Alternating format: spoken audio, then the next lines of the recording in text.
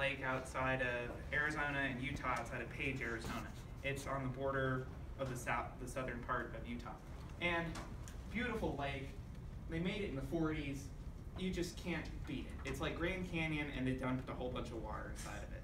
So with Lake Powell, they're like, oh, we're so cool, and we're gonna change the laws on 2-stroke and 4-stroke jet skis. So I have 2-stroke jet skis, okay? They're 96s. They were like bulletproof. I could run these things through the mud. I could hit docks with them. They were bulletproof. I never broke anything on them. And then they changed the rules that we had to go to 4 strokes. So I'm like, okay, we'll sell these, we'll get some new ones. So we went out and we bought these 05s. You can kind of see them in the background, and that's the money that I paid the dude. But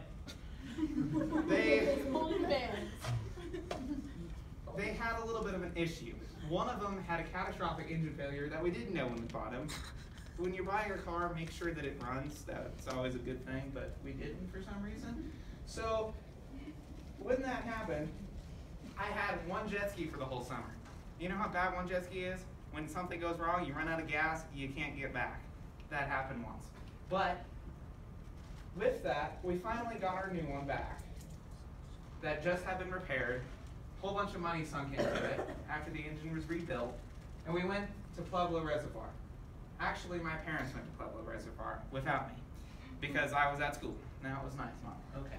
So they go to Plebo Reservoir. They're going to go have fun on jet skis and, you know, ride around for the day. But then they get there, and the dudes won't let them in because the muscles, and there was water in the engine because the dude tested it in Denver that made sure it ran, apparently.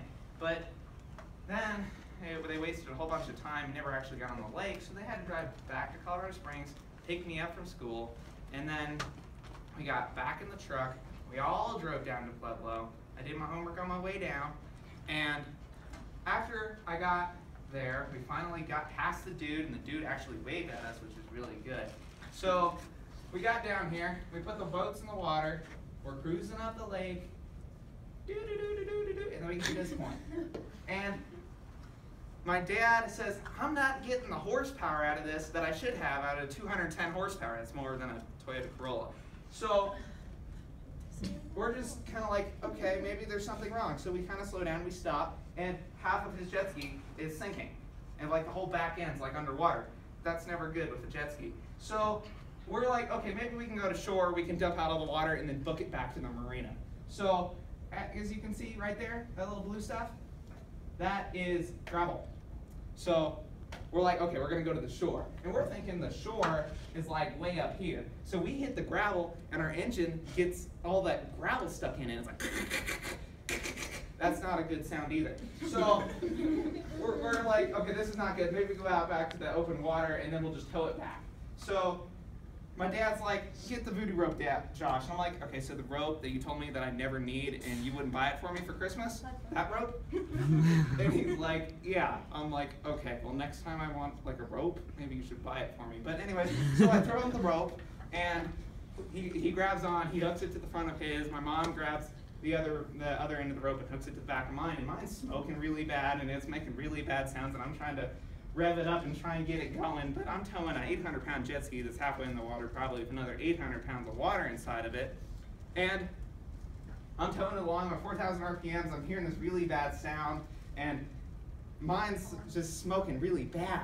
And I'm thinking, I don't know if I can make it all the way back to the marina that we started at, which is here. But luckily there's this other marina. And the jet ski at this point is basically underwater. And we're towing it back, and my mom's like, you gotta go faster. Finally, we get to this other marina, and we get there, and we like just sit down on the dock, like, okay, that was close. So then my dad had a bum a ride. They drove all the way around. It took like an hour and a half to get down to here, get the truck, drive all the way back, and pick us up.